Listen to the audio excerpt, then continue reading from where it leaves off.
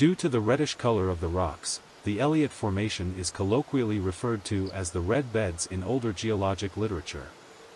It was deposited in a fluvio-lacustrine environment where rivers were more perennial and formed meandering channel geometries, as evidenced by the presence of lateral accretion.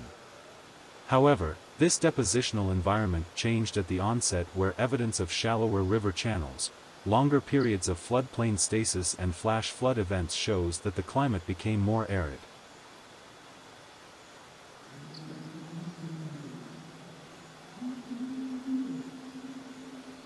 Siderops is a big temnospondyl that is more often found in Australia. The genus found in Lesotho has no species name yet.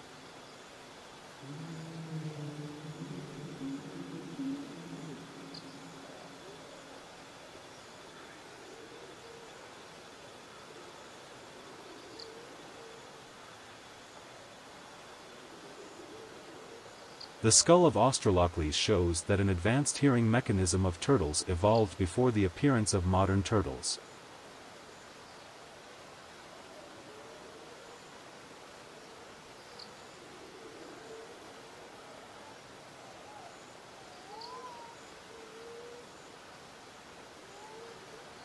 Species of Clevosaurus were likely insectivorous. Biomechanical modeling suggests that they had high enough tooth pressures and strong enough bite force to crush chitin, indicating that they had the ability to feed on thick-shelled beetles as well as possibly small vertebrates.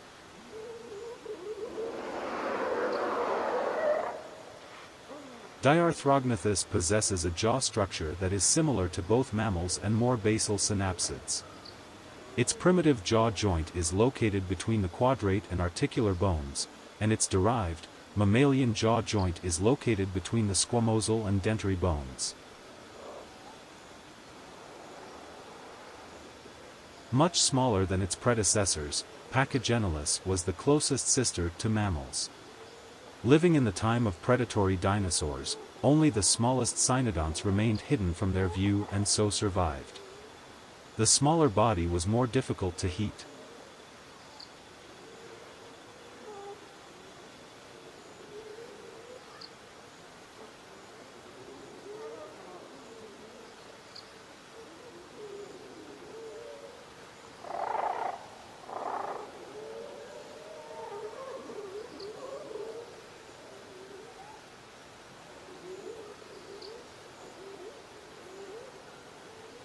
Megazostrodon was a small, shrew-like animal between 10 to 12 centimeters long which probably ate insects and small reptiles. It is thought to have been nocturnal as it had a larger brain than earlier cynodonts and the enlarged areas of its brain were found to be those that process sounds and smells.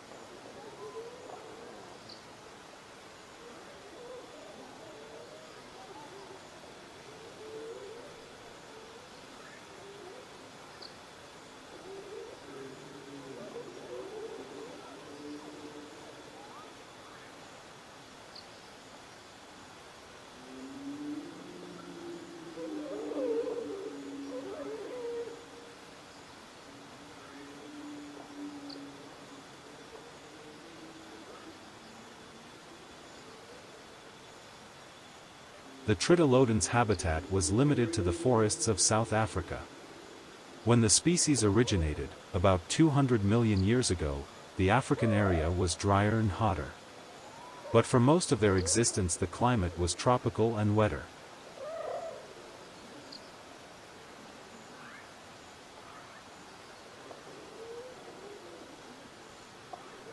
Protosuchus was an unusual quadrupedal reptile whose legs were columnar, with the rear legs longer than the front legs. Its 5 toes were clawed and it is believed that they were good runners and good swimmers.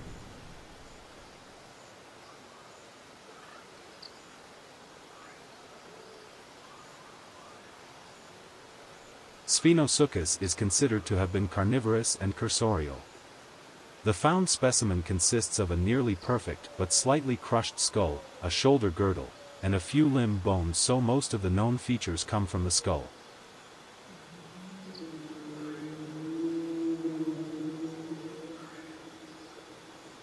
Unlike modern crocodiles, Litargosuchus was a cursorial, terrestrial predator.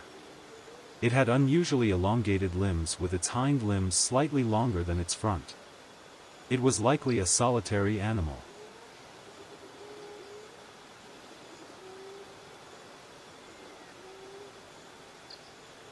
Eocursor was a dinosaur that made a point to stay out of the way of predators, and the rear legs are a good indication of this.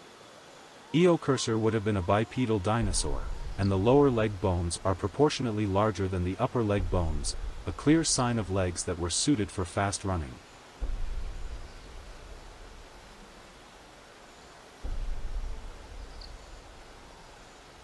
Lesothosaurus had rear legs that were very long in proportion to their body size, something that leads to the assumption that Lesothosaurus relied upon small size, speed, and agility to evade predators such as larger theropod dinosaurs of the Saurischian line.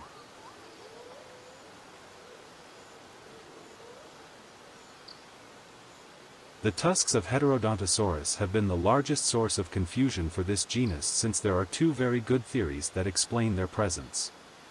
The first is that they were feeding aids that were used like digging tools, such as for the purpose of digging up plant roots and tubers or breaking down the walls of termite mounds.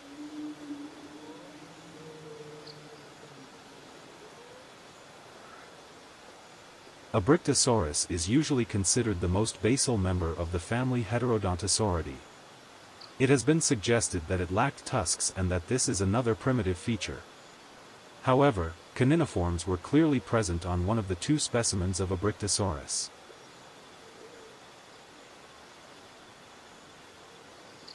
Pegomastax seems to be one of the heterodontosaurid dinosaurs, and although some paleontologists have speculated that these kinds of dinosaurs use their teeth to eat small prey like lizards and insects.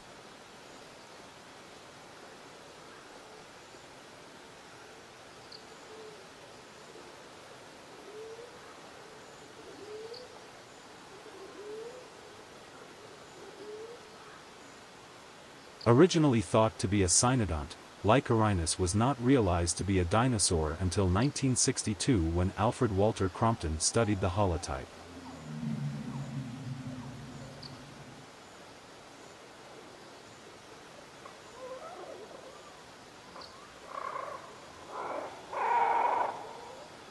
Fabrosaurus has been widely considered to be a dubious genus due to the very incomplete nature of the type remains, a partial jaw and 3 teeth.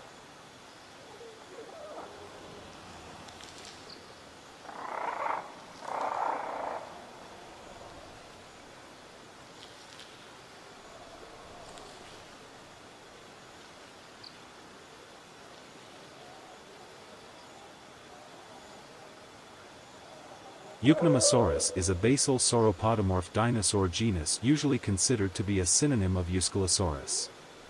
Recent study by Yates in 2006, however, indicates that it is valid and the same animal as putative giant Herorasaurid Alawalia.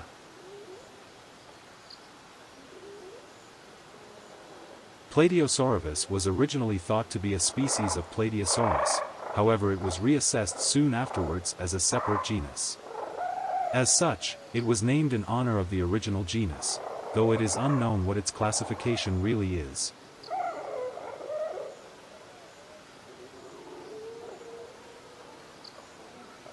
Euskelosaurus is considered to have been a large, robust member of the sauropodomorph clade. Estimates from the existing fossil material measure this dinosaur at about 12 meters in length and 2 tons in weight.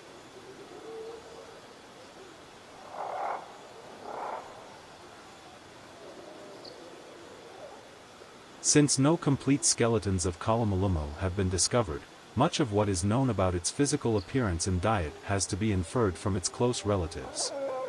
Most likely it would be a herbivore that looked similar to dinosaurs such as Saurosaurus.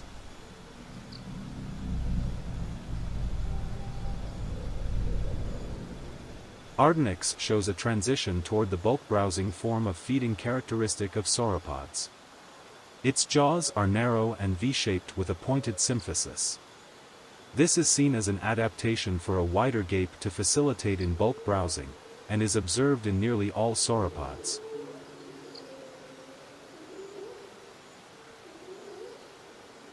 Cephalopodosaurus was an early, herbivorous sauropodomorph dinosaur occurring in the southern regions of. A distinctive feature of this dinosaur is the cross-shaped astragalus or talus bone in its ankle.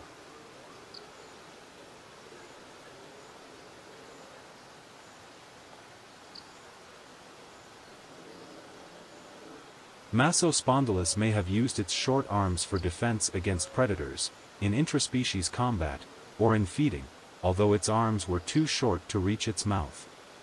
Scientists speculate that it could have used its large pollex claw in combat, to strip plant material from trees, digging, or for grooming.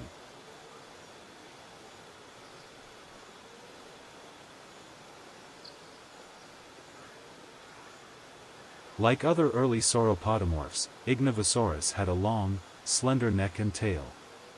It generally resembled Massospondylus and Melanorosaurus, although the shape and position of the teeth, among other factors, led Knoll to conclude that the remains belonged to a previously unknown genus. It is hard to currently establish a size estimate for Archosaurus because at the time of writing the genus is only represented by the partial remains of two juveniles. It represents a transitional form of sauropodomorph that links the sauropodomorphs of the late Triassic and early mid-Jurassic. The relative transverse width of the femur of Merctinos is remarkably high for such a small animal. These proportions were known previously only from Sauropoda and explained as an adaptation to a very high absolute weight.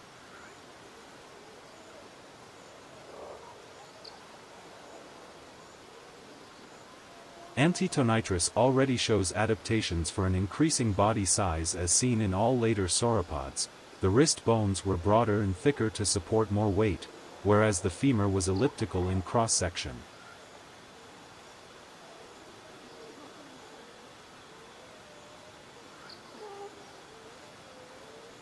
As the two known Blacanosaurus specimens are extremely incomplete, very little is understood of this sauropodomorph taxon. The only information that has been deduced is from the bones of its hind limb anatomy, which are heavily built. This suggests that it was thickly set and robust. Pulinosaurus' posture and skeletal build indicate that the animal was a low browser, unlike the prosauropods it shared its habitat with. Its flexible neck would have further allowed it to feed without moving its body very often and expending valuable energy, a trait that later sauropods would take to extreme lengths.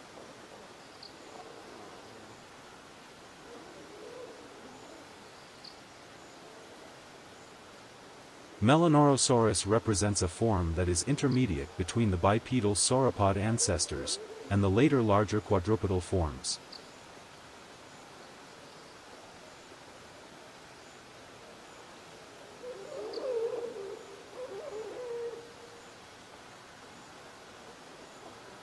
Legomahadi is thought to have been the largest land animal that had ever lived.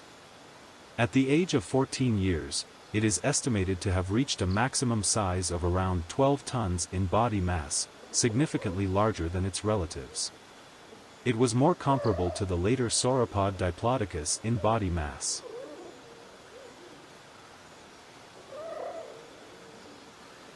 The supposed weak joint in the jaw led to the early hypothesis that dinosaurs such as these were scavengers, as the front teeth and bone structure of the jaw were thought to be too weak to take down and hold struggling prey. Some suggested that members of the species may have hunted in packs, preying upon prosauropods.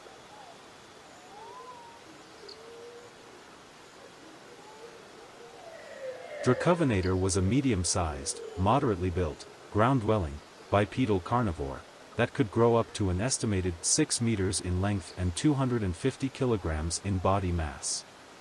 Its type specimen was based on only a partial skull that was recovered,